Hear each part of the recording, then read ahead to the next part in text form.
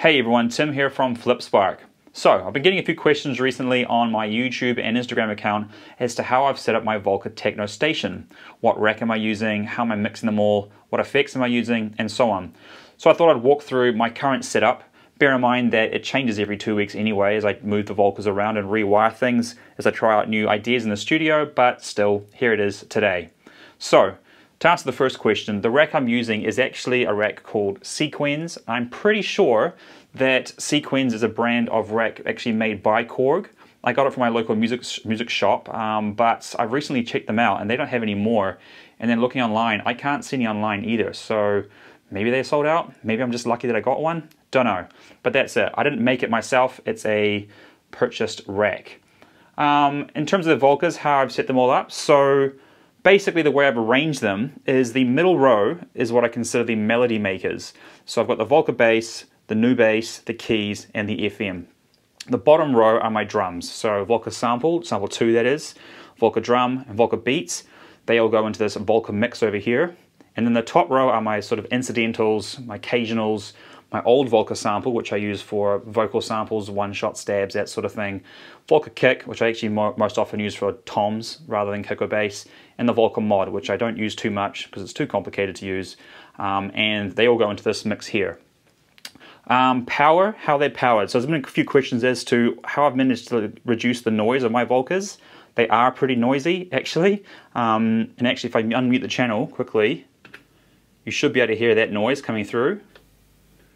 So there is a bit of noise from the Volcas, but the way I've alleviated it a little bit is they're all independently powered with third-party wall warts, I think they call them. Not the official Korg ones, just cheap ones from my local electronics shop. So I have found in the past if you use the power from the mix, it somehow creates some kind of ground loop or something, and it does add a lot of noise. So I do recommend you power them independently. Definitely worth the money spent there. So synchronizing them. So the 4 middle ones, as I said before, are my melody makers, and I control the whole setup from my Keystep Pro over here. So coming out of the Keystep Pro on MIDI out 1, this actually is sent out through to a MIDI splitter down here, where it's split into 4, and that independently then lands up in each of the 4 Volcas. I'm very much a melody maker kind of guy. If you look at my DAW list jams, you can see I definitely love making melodies. So I often play them here on the keyboard, record the pattern, and usually a 4-bar loop using the Arturia Keystep, sometimes chaining patterns together to get 16-bar loops for good old progressive trance and that sort of thing. So yeah, the middle row I control directly via MIDI. The drums are also hooked up with MIDI, and they are hooked up to the Beatstep Pro over here. So again, the MIDI out from the Beatstep Pro is hooked into another MIDI splitter, 4 of them. And 3 of them end up in these Volcas, 1, 2, 3, and the 4th one ends up in a machine, which I use for my other DAW list jams with the rest of my gear in my studio, which I might show at the end. So they are sending direct MIDI from the Beatstep Pro, and I will say as well, essentially the bottom 2 rows of Volcas are all receiving MIDI clock from the Beatstep Pro and the Keystep Pro. So when I trigger off the Beatstep Pro as my master, Keystep Pro is slaved, I'll explain that in a second. All the Volcas are triggering off, are all in sync. So to answer that quick question, why the Beatstep Pro is the master and not the Keystep Pro, I have hooked them up with the clock sync cable from the Beatstep Pro through to the Keystep Pro. Not the other way around, because I found that when the Keystep Pro was the master, I could hear some drift coming through the clock cable, and it would cause especially the 16th hats and 16th tambourines and that sort of thing you could definitely hear it drifting in and out. If I reversed it, it wasn't as noticeable with the melodies and such. So in the end, Beatstep Pro is my big master play button. The top row, the incidentals, the way they're synced up is they're just synced up with the normal sync cables from Korg. So I have to manually push play, make the melodies and push play on each individual synth, but that's the only way you can use the mod in the end. This one is usually just used for some basic toms, so that's okay. And again, the sample, it's kind of more appropriate to pattern that into the Volca anyway, rather than using Keystep Pro. I will say here, I wish Korg would do a Volca M1. I'd love to replace this with like a Volca M1, a proper rompler, but hey, we can only dream. So, audio, how's the audio set up? So the middle row, the main melody makers, once again, the audio outs from these are independently going into my little mixer here, my little Mackie mixer. 1, 2, 3, 4 are the bass, new bass, keys, and FM.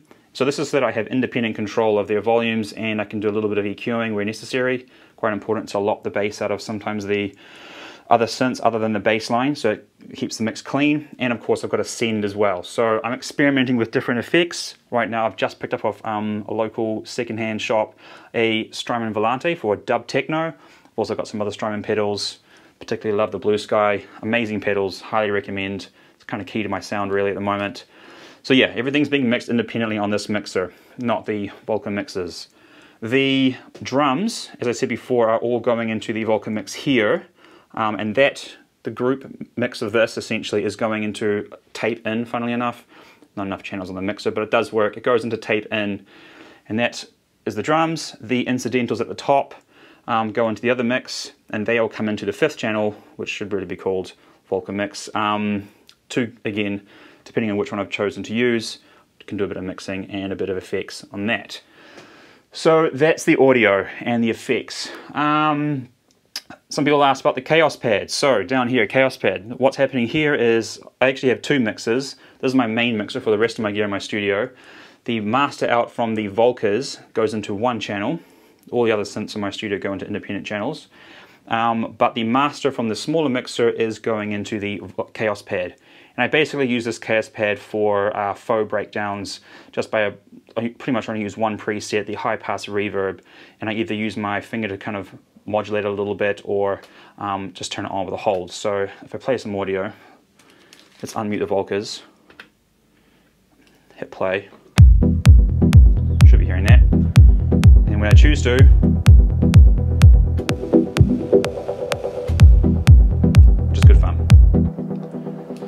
this I really kind of love and pretty much need to have that kind of control in my jams, otherwise you just get this endless beat and it gets kind of tiring. And yeah, so another question that has come up is, what is my favorite Volca and what is my least favorite Volca? So maybe first I'll go through and explain my interpretation of the unique sound and role of each Volca in the mix. So here you have your Volca bass, and I consider this to be the warm synth, and the Volca keys, which is the cold synth. Each has a different role. You don't want all your synths to be warm and fat, otherwise you end up with a big muddy mix. The Volca new bass is your 303-esque synth, not the same sound as a 303 or TD3, which I have over here. It does sound different, but pretty close. But I actually think it has a charm of its own. And usually I end up reaching for the new bass actually instead of the TD3, just because it's easier to program for one thing. You've got your Volca FM, which is your bright digital FM synth. Not really necessarily my taste, but I do find a good use for it in the mix anyway.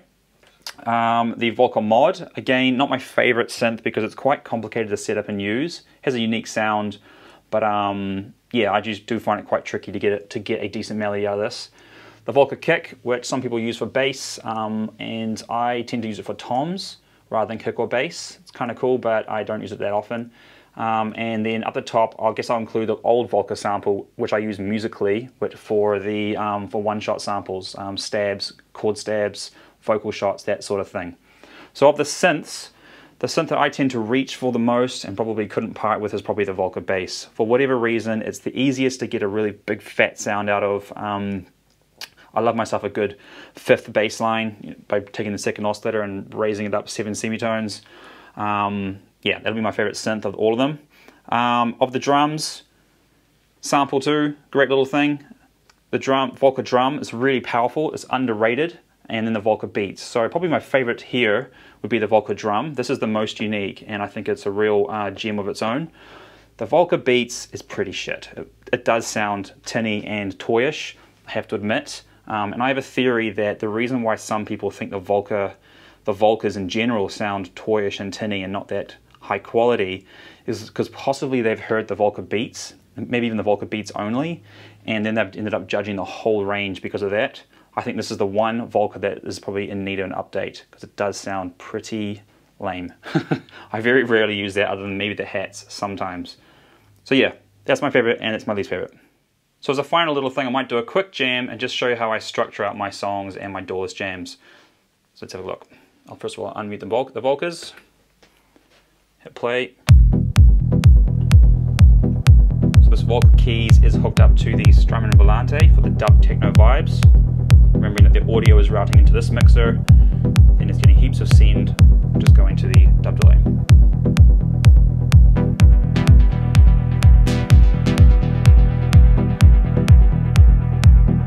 This is the new bass, this is the bass.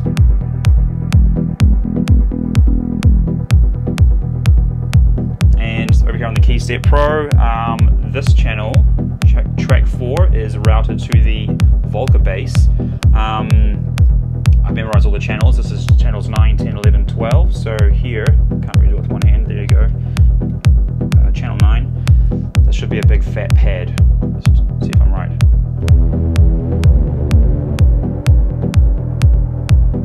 You can do a little bit of a pitch bend.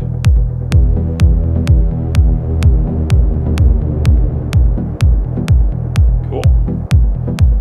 And in terms of structuring, the way I do my drums, I usually have 4 patterns. So I have pattern 1 is just your kick, pattern 2 is your, maybe like a closed hat and a little bit of an offbeat hat. And then pattern 3 usually adds a clap or something. And pattern 4 usually adds that top drum, high level, high frequency energy. And then what I do to create a breakdown and a drop is I would use the Kaoss pad, I'd throw in some high pass reverb like this, or often I just use a button just to hold it, and then I just change the drum pattern and then turn it off again. So I'll just try and do that with one hand. Wait for the timing.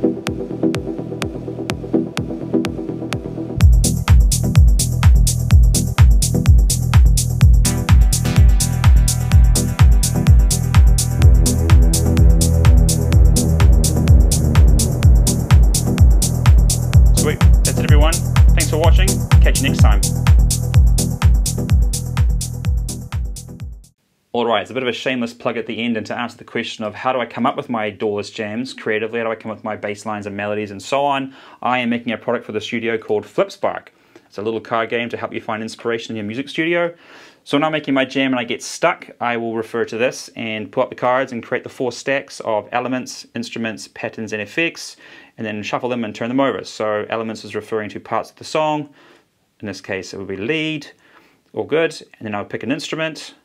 These are quite high level, so recycled, so that might mean maybe load up an old sound or an old melody from a previous jam project, or I can refer to the number here, number 11, so I know in my studio that new bass keys is my 11th piece of kit. Pattern, pair of melodies, so that's fairly easy, pair it with another melody in the jam, and effects, modulate it. Plenty of ways to do that, including using the LFOs and effects as well. So there you have it, FlipSpark, a card game for the music studio. Check out the other videos on the YouTube channel to get a bit more info on that. Otherwise, thanks for watching, catch you next time.